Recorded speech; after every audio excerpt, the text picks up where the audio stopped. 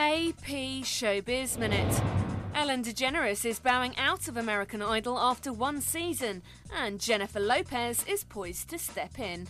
A source says J-Lo is close to signing a deal to join Fox TV's hit singing contest as a judge. DeGeneres announced Thursday she's leaving the show, following fellow panellist Simon Cowell out the door. Justin Timberlake's fashion label is going to launch at Target. William Rast is the clothing line by the pop singer and his childhood friend Trace Ayala. Target confirmed that a collection of denim, outerwear and sportswear would launch in December and be available for a month.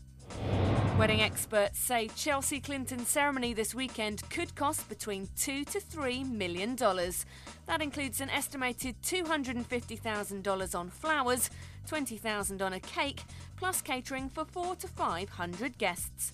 Someone who isn't on the list is President Barack Obama, who wasn't invited to the nuptials, which are being held at a private estate in upstate New York on Saturday.